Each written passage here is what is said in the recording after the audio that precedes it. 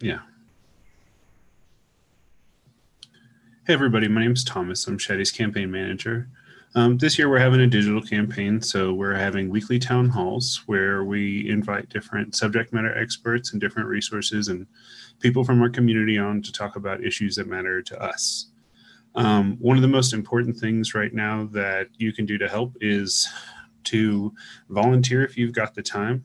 We have phone banking opportunities, text banking opportunities, as well as donating. Donating really does help. We're trying to be as people funded as possible. So we have a lot of small donations. We're not taking any big money from PACs and from special interest groups that uh, are seeking to basically buy our time and attention. Um, we're really just looking to talk with as many people as we can right now. So, in that mind, if you could please take a moment, like and share the stream, um, try and help get this out in front of as many people as you can right now. It really does help us grow the campaign. If you have any groups that are interested in having us come speak with them, let us know. Big or small, we'll take our time to come and meet with your group or organization to hear what their interests are and make sure that we can uh, hear that or make sure that everybody is heard. So, with that, I'd like to take a second and just hand over to Shetty for today's. Hi, I'm Shadi Zaytoon. I'm running to be your senator from Texas's 12th Senate District. When we hear the term tenant rights, most of us are probably thinking about someone in an apartment fighting with their landlord. And while that would be covered under this subject, it encompasses so much more. I'll pose a couple questions for you to think about during our discussion tonight. Is housing a human right? What steps should we take to address housing insecurity? I'd like to hear your thoughts on this at the end. No matter what source you look at, one of the pillars of survival is always shelter. If we believe every person has a right to food and a right to health care, does it not stand to reason that they also have a right to housing? Now, I'm not saying that we should build everyone a house or anything like that. But if this is something we consider a right for everyone, then we need to take steps to ensure that people's housing is secure. With COVID, we're seeing now more than ever just how fragile the housing situation is for many of us in this country. As with so many other facets of our governance during this crisis, our current leaders have let us down yet again when it comes to housing. Instead of implementing a thorough testing and tracing program, they've left us out without the leadership and the tools necessary to guide us in a time when we need it the most. Our leaders worked to bail out businesses in our state instead of people, forgetting who they were sent to Austin to represent. Or maybe they were just serving those they were paid to protect. It's frustrating to me that they've declared their half-measure successes. They may have temporarily helped some, but the bill is still coming due. Sadly, all of them seem to be suddenly busy trying to hide their inactions in office during this election behind normal campaign rhetoric, pretending like the sparse highlights they put out on social media and postcards are what they do daily instead of when they're just looking for your vote. They're just disconnected with how people in our community actually live. Freezing evictions was the right start, but it did not fix the problem. It only delayed it.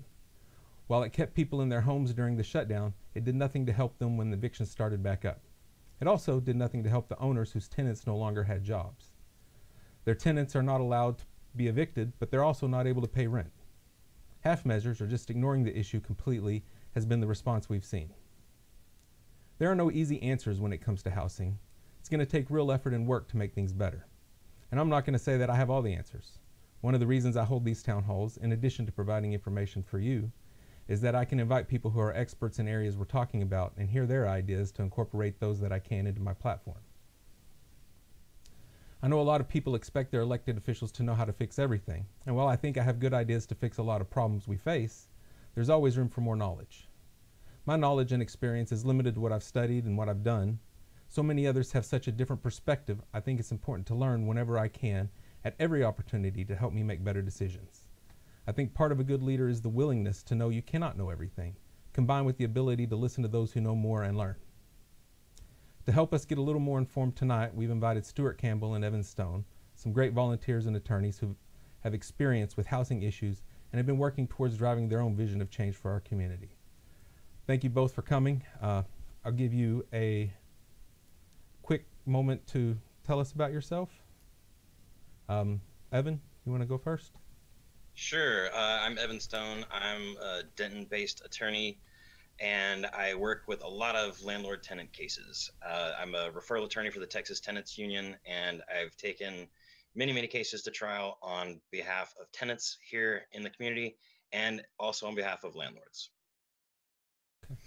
And Stuart, you're muted. I'm muted. You're right. I fell for the trap. My name's Stuart Campbell. I am a nonprofit attorney here in Tarrant County. I live in SE12, which is should be familiar to everyone right now. And I'm also a Bernie Sanders national delegate for SE12. And I like Evan, I do a lot of landlord tenant stuff. I focus only on tenants' rights in my job, and I give a lot of presentations for my job. I do have to say right now, I technically am not wearing my job hat because I can't. So I'm not going to tell you where I work, but for those of you who know me, you know where I work. And yeah, I basically spend my days 9 to 5 fighting for tenants against landlords and suing landlords. Okay. So let me ask, just here recently, what have you been seeing? How's it been looking out there? Kind of a state of Tarrant County. So yeah, I guess I can speak a little bit to Tarrant County, and I would love to hear Evan speak about what he's seeing in Denton County. But let me just back up and avoid your question just for 1 second. This this presentation, this webinar couldn't be better planned because today's the 25th of August, and tomorrow, of course, the 26th, we're going to see the expiration of the first 30-day window after the CARES Act eviction moratorium has expired. I know that's a lot of legal jargon, basically, in one sentence, but if I could boil it down to what it actually means, is that not only in Tarrant County, not only in Denton County, but across the state, but also across the nation, we're about to see a crazy huge wave of evictions. And today is the last day for a lot of people before they get an eviction filed on them tomorrow. So there's going to be a whole bunch of people in the next 48, 72 hours that are going to receive their first ever eviction notice, their first ever visit from a constable, and being served an eviction summons. And for most of these folks, it's going to be their first time ever going to court or ever interacting with the court system. And so I just want to preface that by saying the timing of this exact webinar, this exact live stream, couldn't be more on the nose. But what's happening in Tarrant County is that from the expiration of the statewide eviction moratorium, which expired on May 18th, so starting on May 19th, the justice courts here immediately started hearing cases. And evictions that were being heard on May 19th and have not stopped since. And so every day we're still having people getting eviction judgments against them and being displaced after a writ of possession is issued by the constable. And it hasn't stopped. Like I said, we're seeing cases being heard both in person and over Zoom. For the most part, though, they're going to be in person.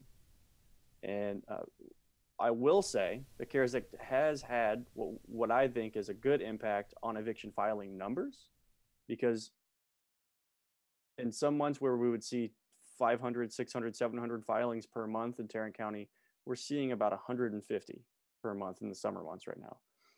But what that means is that this huge wave that's been building up since March, and it was already going to be higher numbers because of COVID and because of the economy dipping and people losing their jobs and people having to stay inside. This huge wave that is being held up by this kind of false dam, which is the CARES Act, is about to come down, and it comes down tomorrow for potentially hundreds of thousands of people, just in DFW alone. And so that's what we're preparing for, at least on my side of things, on the tenants' rights side. I'm excited to hear what Evan has to say about Denton. So I was talking to Shadi yesterday about tracking data in Denton, and I don't have super current stuff. Mine dropped off around April. I think I made it through the end of April of this year. And so I can talk about what this year looked like. We were in from January, which is always, I mean, I guess I track back about 7 years, and January is always the heaviest month, of course. So we had 1,062 eviction cases filed in January, and then it dropped down to 791, 482, and only 35 in the month of April. So I do want to go back and get the rest of these numbers, and I'm happy to share those wherever you want them shared, because I find them fascinating. And I've got breakdowns from court to court and that sort of thing too. I've been getting a lot of landlord tenant calls. So and I've handled one eviction case so far. I was actually representing the landlord on that one, but it was a situation in which I was really sympathetic to my client's situation. And he is a large part of his monthly income was coming from his one and only very tiny rental property, and he had not been paid for many months, and he tried to work out some stuff with the tenant, but they couldn't. So we went to court for that one, and like you said, yeah, these cases are in person, and that's really weird right now. I don't know if any of you have been into JP1 here in Denton. That's the court right over there on Carroll and Hickory. And I want to say right now, last time I was in there, it was covered in plastic. They all they did was buy shower curtains, and they hung them throughout the court, and they made the plaintiff stand on one side and the defendant stand on the other side. There were barriers in front of the bench, and it was a little surreal. The other thing that was surreal was how fast we received judgment in that case. So we won, but I don't know. I didn't really even get to put on the documentary evidence that I had prepared. So that's I think that's a big issue I see in Denton County. And it didn't feel like due process was really being followed quite as closely as it should have there. But yeah, that's the recent stuff I've seen. That's kind of getting into something I'll get into in a little bit. Sure. Because that's a whole nother. I don't know. One of y'all want to tell us kind of what that process looks like when somebody's getting evicted? So landlord says they're not paying. What are the steps there? Evan, I'll let you take that, unless you want me to. It's better for you to take that instead of me, because sure, I'm happy to, because I'm always telling new clients different tricks how to get out of it, and what sort of things we attack first, and just different strategies like that. Basically, in Texas, under the Texas Property Code, the landlord has to put a notice to vacate on the door 3 days before they can file suit. And I see landlords screw this up all the time. The notice can either go on the inside of the main door, in which case it can be bare, but if it goes on the outside of the main door, that notice has to be in an envelope that says important documents across the front.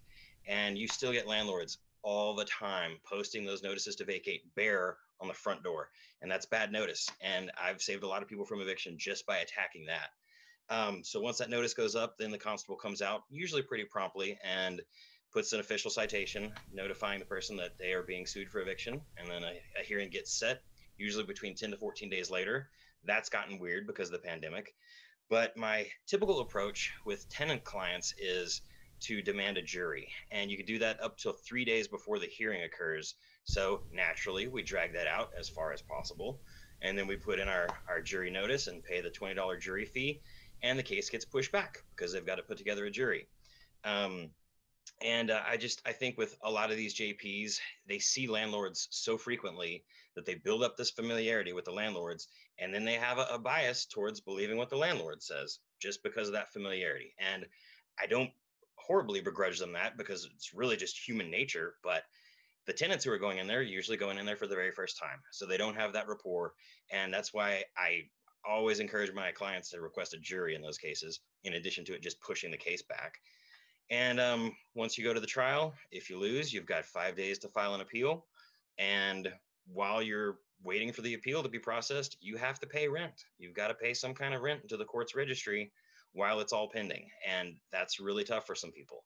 I've had other clients who have plenty of money to stay there, but the landlord just wants them out for some bogus reason. And I kept one client in a house for 8 months after he lost an eviction trial. And he just kept paying that money into the registry, and he was completely entitled to stay there. But no appeal is filed, or if they cannot make those payments into the registry, then After 5 days, the other side can move for a writ of possession, and it's only then that the constable gets to go out and forcibly remove someone from their home, which, is always heartbreaking. Yeah. But we've usually been able to avoid that in my cases. That's good. That's kind of the problem is, so what's the next step? I'll kind of ask you, Stuart, that. So after somebody gets evicted, I think you might deal with this part a little more.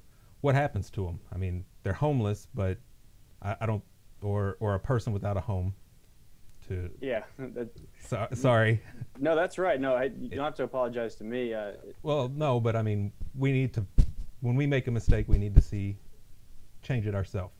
Understood, and I agree. I will tell you, I use the term quite often, and I know I shouldn't. We try to use unhoused, but yes, I'm right there with you. So, what we typically see for individuals who become displaced after being forcibly removed from their home by a constable and the landlord is either they move in with friends and family, which is what we probably see the most out of. But as you might understand, a lot of people might not have friends and family in the area for them to move into. Either sleep on a couch or in a guest bedroom or sometimes on the floor. And so that usually puts people in their cars and parking lots.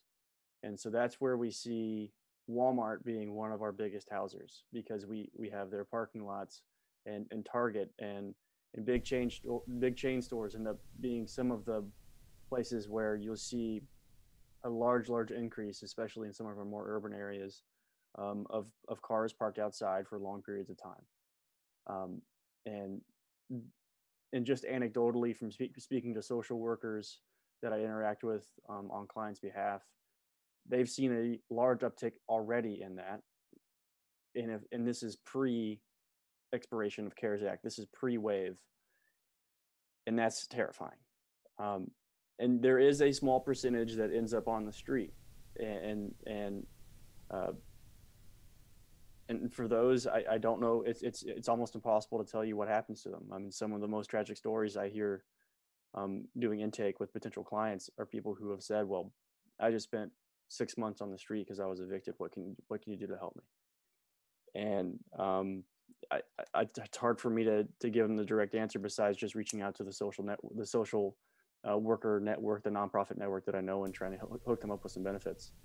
But yeah, there is going to be a chunk of individuals and families that wind up on the streets or sleeping in Walmart parking lots, unfortunately. And I think that's just only going to get higher over the next 6 months to a year until hopefully Congress acts or the state legislature acts and provides some type of tenant assistance and hopefully some other more protections for housing too.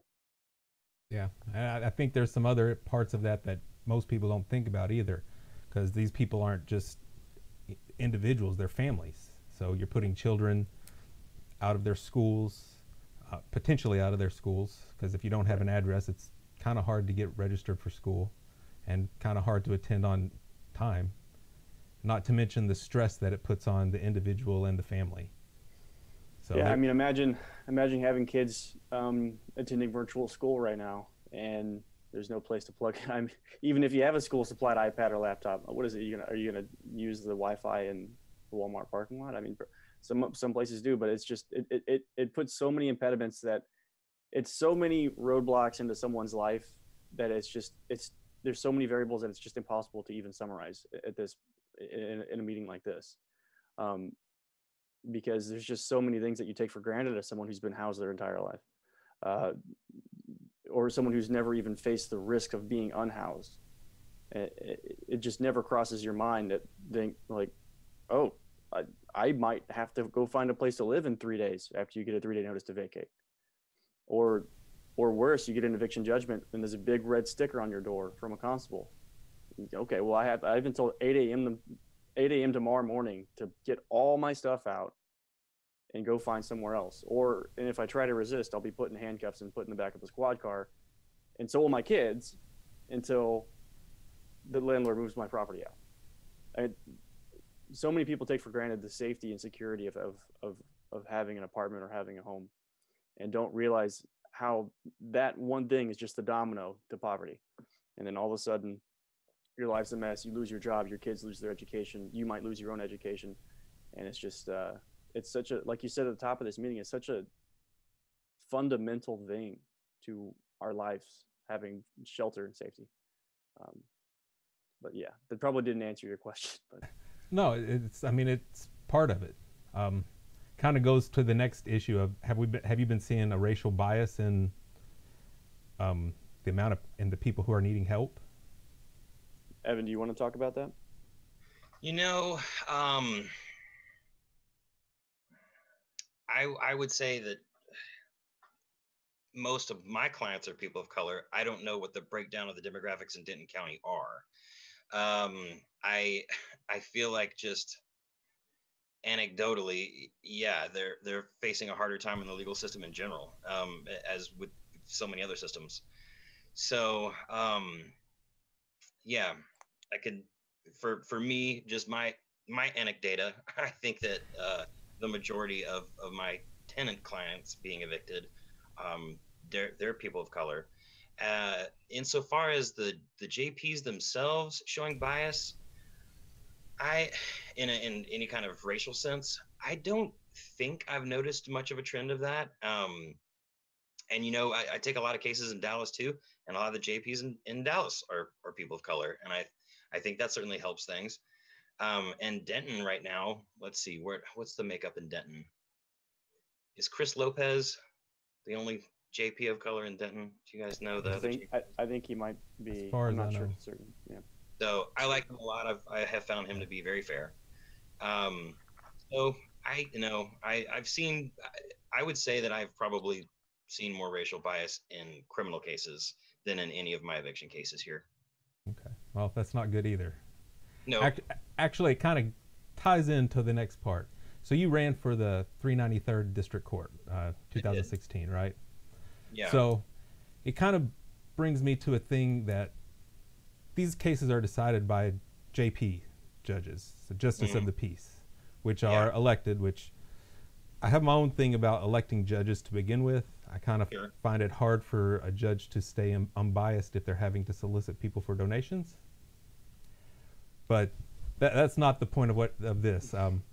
So my thinking is these people don't have to have lawyers, so they're not necessarily well versed in the law. Is that true? Yeah, you don't have to have a law degree, and you don't have to have a law license to be a JP. So that's that. You know, that does bring about some interesting problems. You know, I remember a decade ago when I was trying one of my first cases in the JP court, and I'm rattling off some case law and asking if the court needs a citation, and court judge's eyes just kind of glaze over because I didn't know that at the time. So I think it occasionally presents some problems, but at the same time, you know, it's not easy to get into law school, and it's expensive. And JP courts, most of those cases, the small claims cases, are supposed to be such small potatoes that I don't know if we as society really need to put some overeducated individual up on that bench to handle that stuff. But you can run into problems when you have a case like an eviction case. I mean, it's like somebody's home is on the line. It's not just the neighbor's dog ate my rose bush and now I'm suing them. And so it's been an issue for me just insofar as eviction cases. I will say that I think appealing those and going up to county court at law, you're getting a fair shake in that county court, especially here in Denton County. I think that is one of the most level-headed, just intelligent judges I've ever practiced before. And I've lost plenty of cases in his court, but I still think he's just smart and he's fair. And so it's not, you know, other than having to keep paying the rent, it's not hard to get an appeal up into the county court at law. And then it's a court of record, and the rules of evidence apply, and the rules of civil procedure apply. And you've got a judge who is, you know, an actual attorney and who's, you know, heard some really sophisticated stuff and knows how to deal with it. So I think, you know, to me, I'm not the kind of person who would make a really intense push for JPs to have law licenses. I've gotten accustomed to the system here. I think it keeps costs down, and I think that most of the time they're doing their job well enough. So for non-lawyers, I think they're making the right sorts of judgments, and they know the law well enough to handle the cases how they handle them. So do you see any kind of biases between the different JPs depending on just, if you don't want to go into that, I know you still have to practice in front of them, so I won't hold your feet to the fire too hard on it. I'll say this. I started a major project about 7 years ago, scraping the dockets of Denton County and putting together numbers on eviction cases specifically, and looking at like how many are filed in this court and how many go in favor of the landlord and how many go in favor of the tenant. And there is tremendous disparity there. But I don't talk about my specific findings because there are so many other factors that I know I haven't considered. And, if you're out in Argyle and it's a bunch of large homes that are you've got all homeowners on lots of acreage versus some multi-dwelling units and with, lower income areas, sure, there's going to be more eviction cases there.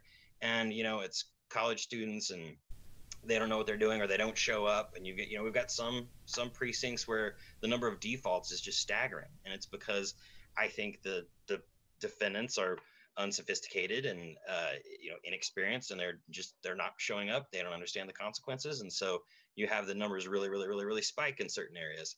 So I want that to be I want to hang on to that project. Like I said, I'm still running numbers through April of this year. I need to update that, but I'm going back about 7 years right now, and I've seen some really fascinating trends, and I just want to put all the rest of the pieces of that puzzle together before I publish it or try to share it in any meaningful way. Okay. What about you, Stuart? Do you see on the Tarrant County side a big difference between the JPs? Yes. So there's a tremendous difference between, and I'm just going to put them into two categories, right? And it's not even partisan. It would be easier for me to say if it was, but it's not. And there's pro-tenant or tenant sympathetic JPs, and then there's landlord sympathetic JPs. And I haven't run the data, but if I did, I would assume that I could pick the 2 or 3 JPs that are pro-tenant, and then the other 5 or 6 or 7 would be pro-landlord. And yes, it makes a huge difference. And it varies wildly too. I mean, you might have a visiting judge who used to be the JP in that same precinct come and visit while the current JP is on vacation and get a completely different outcome.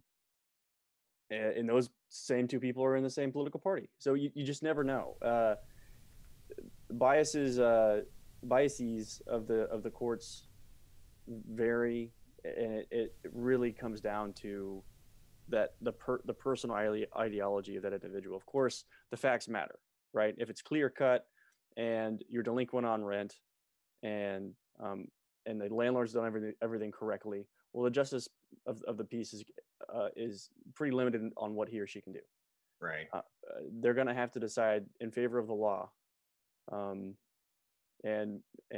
most likely rule for the tenant, because that's just the way the law is in this state. The law in this state is very black and white. And so, at least as it pertains to landlord-tenant non-payment of rent evictions. But no, there's a wide discrepancy in what justices of the peace are willing to listen to tenants, and what that listening means, or actively engage them in any way. And there are also a big discrepancy in the level of proof that it takes to prove a case. Like what Evan was saying, he didn't have to prove up his documents in his last default. Well, some justice courts require you to actually show that you gave a notice to vacate, and show that there was a lease, and show that you have a ledger that says that they're delinquent on rent. And other ones just take your word for it. And so, again, there's no. I wish it was as simple as this is a Republican issue or a Democratic issue, but it's not. It's their biases are deeper than that, unfortunately. I will say one political party tends to, and it's a Democratic party, tends to be more pro-tenant, but that doesn't mean that all of them are going to be pro-tenant. And so, but yes, to answer your question in short, there is a wide discrepancy from neighborhood to neighborhood to precinct in Tarrant County. Okay. So that kind of leads into protections for tenants and stuff. So how would you feel about something like a tenant bill of rights? I don't think we really have anything like that here, but I know it's on the book in several other states. Evan? I totally support the idea. I haven't looked at one of those in a long time, but when we last spoke, I mentioned cities doing simple things like having ordinances about how cool the house has to be kept in the summer and how hot it has to be heated in the winter. And if you violate that, it's a clear violation of the landlord, and it's easy to take them to task for it, or easy to get out of your lease. So I love those. We have a few good protections here. I know one of the big ones is for family violence or domestic violence. If that happens, there's a pretty easy route out of your lease if you're a victim of assault family violence in Texas. So those protections are wonderful, and yes, I would love to see more stuff like that. And I would like to see certain things just codified better. Right now, there are some vagaries in the code about, we've got this presumption that a landlord has to make a repair within 7 days, but then you got to give a new notice to your landlord if they fail to make that, and you got to wait another 7 days. And like I said, it's a presumption, so it's rebuttable. So if the landlord says, well, the availability of materials and labor right now is way down because of COVID, then they get all this extra time before they have to make the repair. And I think that's ridiculous. I've got a client right now whose house partially flooded, and it's been roughly 3/4 of the house, or well, I'd say maybe half of the house is unlivable because the renovations are taking so long. And it's been going, I think, for 3 months of renovations. And all their furniture is piled up here, and the cabinets are being stripped out, carpets being stripped out. And that 3 months is just too long to make a home livable for someone again. I mean, if, the landlord should put them in new housing or work something out with them. And I think stuff like that it's crazy. And you shouldn't have to pay some lawyer thousands of dollars to go to court and force the landlord to do what the landlord is supposed to be doing in the first place, which is providing, a livable home. So I've only tried one constructive eviction case ever, and we did win, but it's just tricky to do that. And yeah, I would love to see more stuff out there that's just says, you got to do this, you got to do this, you got to do this. And here it is. Place has to be livable, and here's how we define what that means. Right. And I think for it to be effective, any tenant bill of rights needs to be easily digestible, right? Yeah. There needs to be something that says the landlord has the right or has the duty to do X. And then, of course, statute to interpret that. But the overarching theme has to be X is a duty they cannot violate, right? Right. Because right now, as Evan said, one of the biggest issues I see whenever I'm doing intake is repairs. Yep. Right. There's mold, there's cockroaches, there's rats, the locks are broken, there's a flood, the AC is not working, it's 107 degrees, that kind of stuff. Yep. All right. Well, it's extremely hard for a tenants' rights attorney to advise you on what you should do, because it's going to be based on a whole bunch of things. It's going to be based on what you've already done. It's going to be based on what your lease says. And it's going to be based on in some cases, what precinct you live in. Depending on, because on the judge. Every JP might interpret that very confusing statute in a different way. For example, there's two JPs in Tarrant County. One is a Republican, one is a Democrat, who interprets certain things as emergencies. Well, that's not certain repairs as emergencies, and will allow you to break your lease quickly. Well, that's not in the statute anywhere. Right. It's just something he made up because he thinks it's right. Well, I agree with him. And so whenever there is a tenant bill of rights, there needs to be a set of 5 or 10 or so rights that a tenant can look at, a cheat sheet provided by a nonprofit, and say, landlord didn't do this, all right, I'm going to justice court. And it should be that simple. It shouldn't take a law degree, or even then, I mean, it shouldn't take a law degree or for you to hire an attorney or go to a nonprofit like the one I work for you to get legal advice. And even that legal advice is wishy-washy because it's going to depend on a bazillion different variables. Because like you just, I never know. There's so many variables. Like I don't, it's hard for me to give someone like actual actionable advice on a repair issue because there's just so many different crazy things. And so that's just me ranting, but there's so many things. I mean, late fees. I mean, we got a great late fee law recently, just the same session that we had the new amendment to the domestic violence law, which made it easier to break your lease, which has helped a tremendous amount of my clients because we have a lot of domestic violence clients. But those are two things that could be strengthened because they're still not perfect and just made clear. So a layperson can look at a fact sheet and say, okay, landlord, you're supposed to do this. Yeah. I think that would be a good thing to have, is that clear bill of rights that you don't need a lawyer to go in front of a JP to say, look, he didn't do this. Right. And I've tried to go in front of a JP on my own against a lawyer before. For a layman, it's not easy. As much as you read and as much as you think you know, you never know as much as the lawyer across from you. Oh, well, I'll let you in on a secret. They're just pretending to know stuff. Yeah. I'll say my JP fell asleep in the middle of the trial. I don't think that helps me. No, it doesn't. Well, maybe it does. I don't know. Play it off.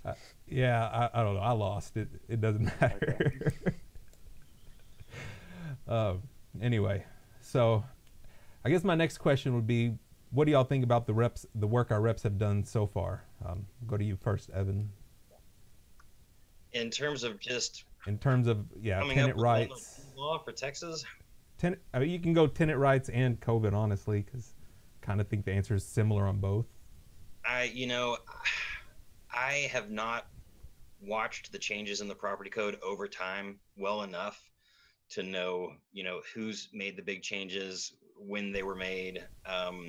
It's just kind of, here's the property code I'm stuck with, and I'm going to read the cases that interpret it as they come down. But those are judges, not our legislators. So I can't speak to that too much. Okay. How about you, Stuart? It's been a give and take, and last session was the bad part is the floor is so low for what's considered good, because last session was, I would say, good historically speaking, because we got 3 statutes, 2 of which were the primary author was Nicole Collier here in Fort Worth, that really were pro-tenant, and that's the late fee statute and the towing statute, because now there's a new towing protection statute. Yeah, there's a new towing protection statute that makes it a little bit more tricky for the landlord to tow. Not very well publicized, by the way, Evan. I can see your curiosity. Oh yeah, because I love suing tow companies. That's another hobby of mine. Tow companies are a whole nother. If it hasn't gone, and it was either going to be, it should be effective Jan 1, either Jan 1 or September 1. Okay. Last year, or not last year, but you know what I mean. But the late fee statute was a great addition because it took. It used to be this reasonableness language, right? And there was some case law that defined that, but you had to know that there was case law that defined that.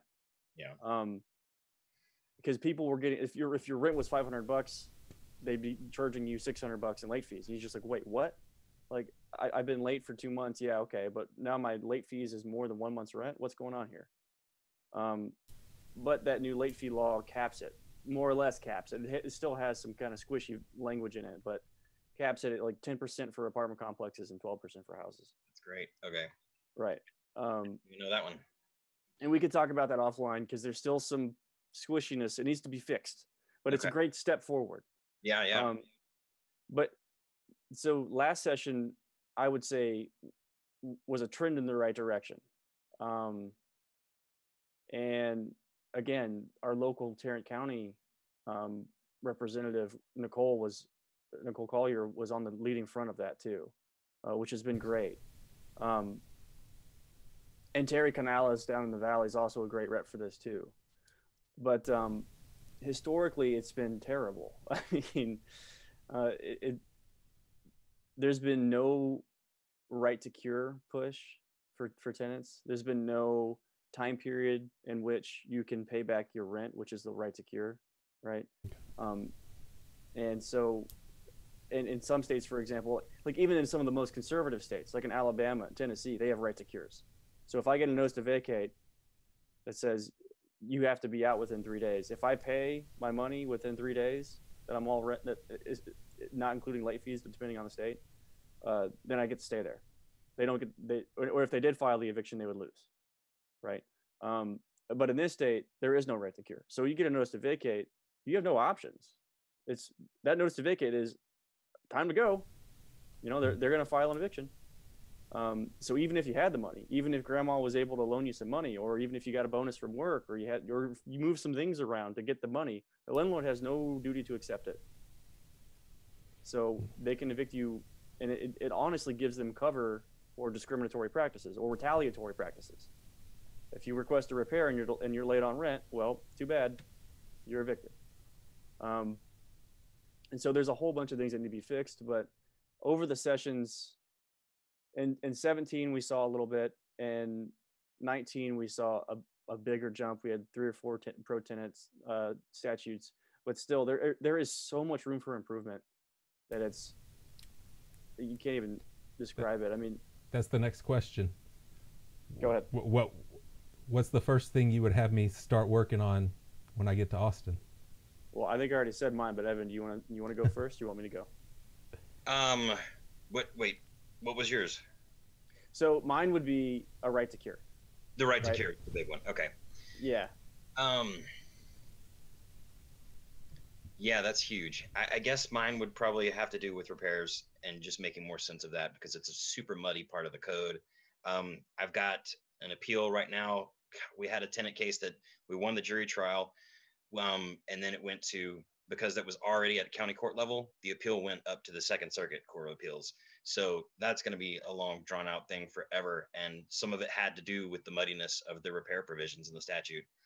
So clarifying that, I think, would help a ton, because yeah, like Stuart, I see so many clients who just, something, their place is a wreck, or it's roach infested or rat infested, or you've got water dripping through light fixtures in the ceiling. I mean, some really crazy stuff.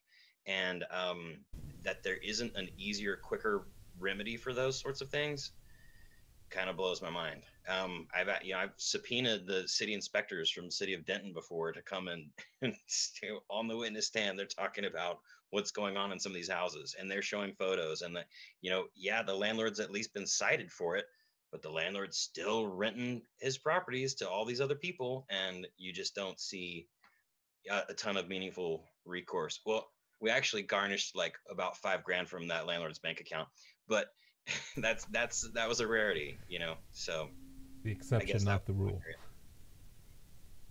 I am not to get off topic. I'm very curious about your appeal. I have a couple appeals actually from your county court of law too. Which is why I was interested in your comment earlier about I have 4 appeals from the court. But yeah, I'm actually really curious about that one, the one that you just mentioned.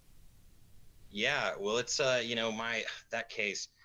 I'm happy to talk a little bit about it now if y'all want to hear. It's up to yeah. Okay. Yeah, go ahead. Okay, so my client, she lived in that part of North Dallas that bleeds into Denton County. Yep. And she didn't really get a good chance to look at the property. This guy rents a whole string of duplexes in this one area, and power was off when she first looked at it. And there were still boxes and stuff for the previous tenant, so she couldn't really tell what was going on. She said it was probably all right. Neighborhood seemed all right. She signed the lease. When she actually moved in, it was a wreck. It was so bad. She took a bunch of photos, sent them to the landlord that night, and he said, "You're a liar. Everything's working," and hung up on her and didn't fix anything at all. Water starts coming up from the floor, I think on day 3. It was just a disaster. So she was gone on day 6. She was out of there. Just said, "Forget it. Give me my money back." And he said, "Heck no, I'm going to sue you." And we look him up, and well, he's sued over 100 of his tenants before. So it seemed, that threat was likely to be, made true. And so we decided to strike first, and we started in the county court at law. We weren't going to fool with the JPs, and it was a jury trial, 2-day long jury trial, and the jury awarded us $47,000. So it was nuts. And I think part of the appeal was based on, we got damages for the breach of contract, we got damages for constructive eviction, and those are supposed to both be equitable remedies. So I don't know if those really could have stacked the way the jury stacked them, but their proper challenges weren't made to the jury instructions. So I think that one's kind of a done deal. And then we got a bunch of money for failure to repair, and also unlawful withholding of the deposit, and not just unlawful withholding, but unlawful withholding in bad faith. Bad faith. Yeah. Yeah. So it all went out. And then, of course, my fees, because this case drug on, I think 2 years before we had the jury trial. And, the guy was filing motions for everything he could. And it was just a nasty, nasty case. And he's a nasty, nasty guy. And so it went up to the Court of Appeals. And I think it's one of those that I almost didn't have to file an answer to his appeal. It's when you see a guy, and he's pro se, that's the best part. So he's representing himself. And when I saw his motion for leave to exceed the word count, I said, "Knock yourself out, buddy." So his appeal is like 114 single space lines, 114 pages of single space type. And oh my God, you agreed to him for him to? Oh yeah, he can fall on that sword himself. Yeah, I was fine with that. So Right. my response was really short and sweet, and it's our case to lose. I don't want to sound too sure of myself about it. We'll see what happens, but yeah, there are just some real slumlords out there, and I don't know. This one, I hope we make a great example of. I mean, we did at the trial, but I'm hoping the appeal goes the same way, and then we can do a press release. My client's really wants to keep zipped about it until it's completely said and done. But Yeah. Gotcha. yeah. Okay. So pro se Right. means that he's representing himself, right? Just Right, for right. people who don't know the term. Yeah, So- and you can get away with that as a landlord in JP courts. Like my client told me when they went to court the first time, he was chummy with the judge, and it's like how was the barbecue last Saturday? It's nuts. So that's And probably as a donor as well. could have been, yeah. Yeah. I mean, if I was going to court if I was suing 100 people, I would donate to the judge I'm going to go in front of. Yeah. I will say campaign finance rules for judges are, I think, the strictest I've seen for any elected office. So that's I don't worry as much about that. $2,500 cap per person, that's pretty low. I know plenty of attorneys who, if they could throw $100,000 at somebody's campaign, they'd do it. But yeah. Well, I mean, not to get off the rails here, but that's why we see so many PACs in the judicial field as opposed to individual contributions. So Yeah. like if you want to donate to your judge, but not get away with, or not have it look like appear in some negative way, donate to the Tarrant County Republican Judges PAC or whatever it's called, and donate $15,000. But yeah, that's what, if you look at some of those expenditures and not expenditures, donations, individual donations it can get kind of absurd. yeah. So yeah, if you ever want to lose your mind, go look at the Texas Ethics Commission's website for a few days. We did a town hall earlier with Chris Tackett, so you just go Yeah. watch that, and it'll blow your mind where the money comes from and where it goes. Oh yeah. Okay. Yeah. So I wonder, and I don't think this is either of y'all's expertise, so if you don't know, but how much of the issues that we have are caused by a lack of affordable housing? Because I feel like that's something we're having issues with, all over, that just housing prices are going up and wages aren't. So even before COVID, it's been an issue that seems like it's going on. I am getting more and more cases in which there are a ton of co-tenants because that's the only way they can afford it. But yeah, as to how much of a problem that is overall with just landlord-tenant issues, I don't know. I'm not seeing. I wouldn't say that was a main factor, but Okay. Stuart's probably got a whole different angle to look at that from. So, Well, I mean, we just see.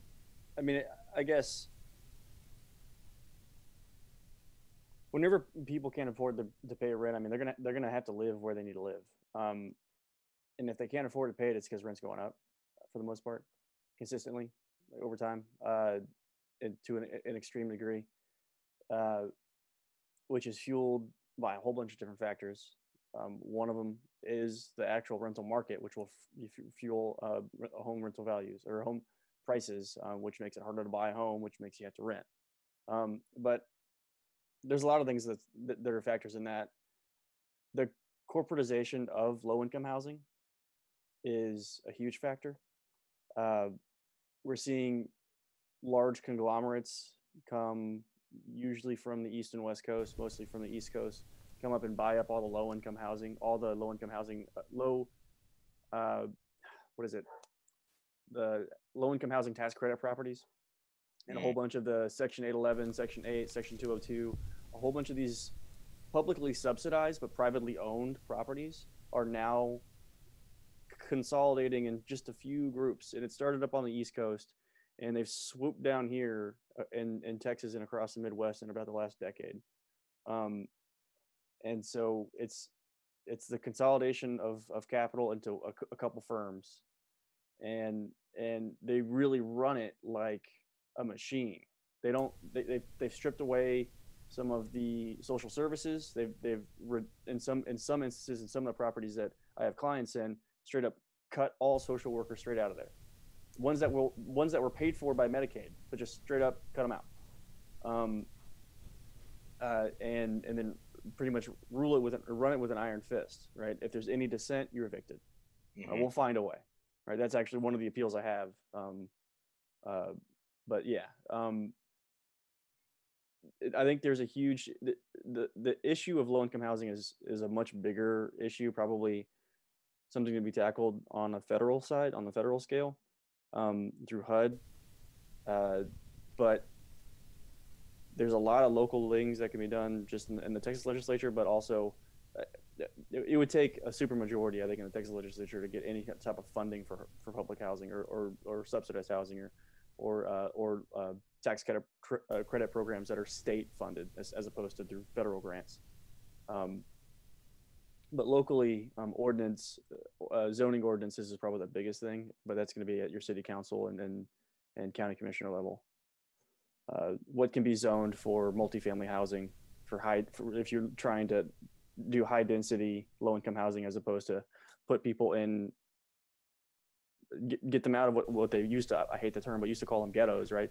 Get them out of ghettos and put them into single family homes across the Metroplex.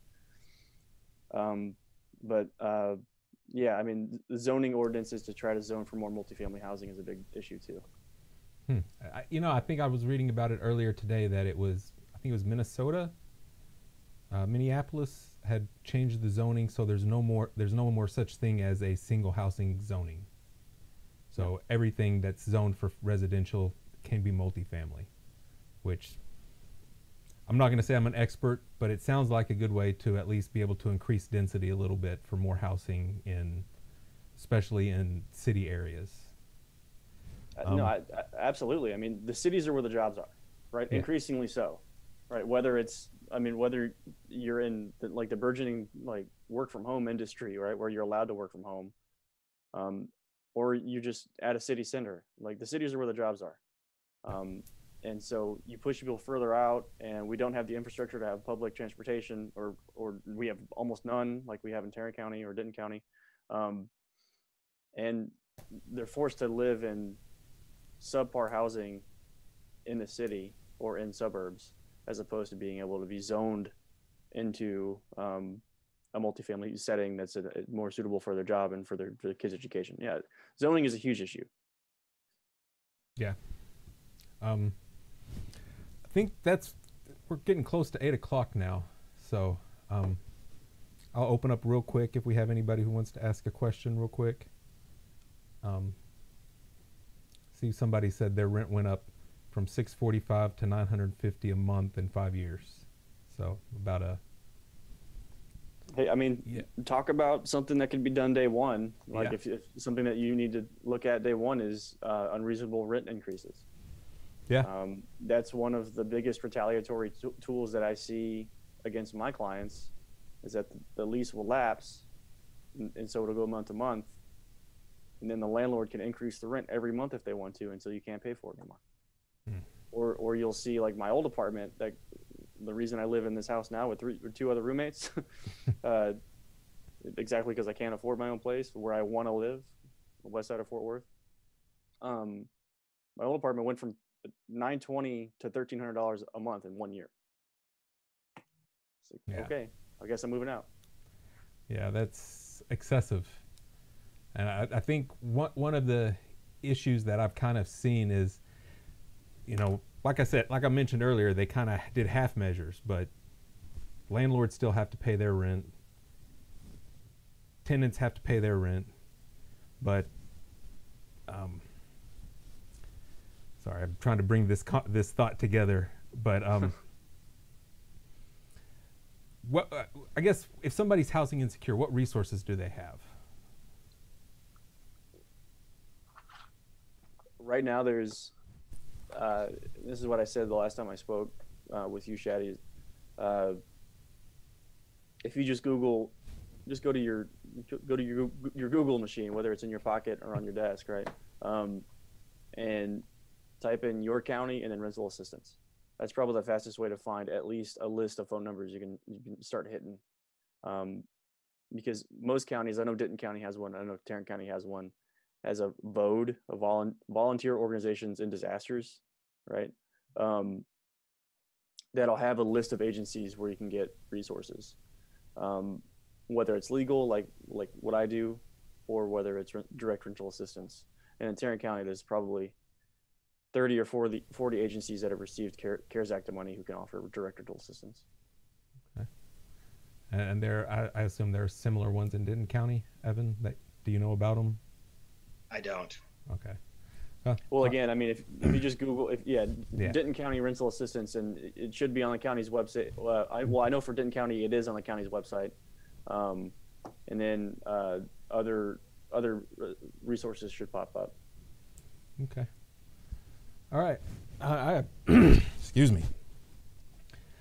So I'm going to go ahead and wrap up the larger broadcast shortly. But if our guests have a chance to stick around, we usually have additional Q&A time with people on Zoom afterwards. I want to thank Evan and Stuart for taking time out of their days to spend and talk with us. Our campaign is a grassroots movement focused on bringing awareness and attention to issues that matter to our community. But I absolutely couldn't do this on my own. It's with individuals donating in amounts that make sense for their budgets and the support of volunteers like you that we're going to be able to make sure as many of our neighbors in our community know about our campaign come November 3rd as possible. If you're interested in helping us get our message out or interested in donating to help us fund the tools we need to push our campaign to as many people as possible during this quarantine, please visit www.shaddyzatoon.com, which has links to our volunteer form and a donation link. Next week, we'll have Angela Brewer, our candidate for HD64, and we'll be talking healthcare in Texas. Thank you again for your time today. I hope to see you at one of our upcoming town halls.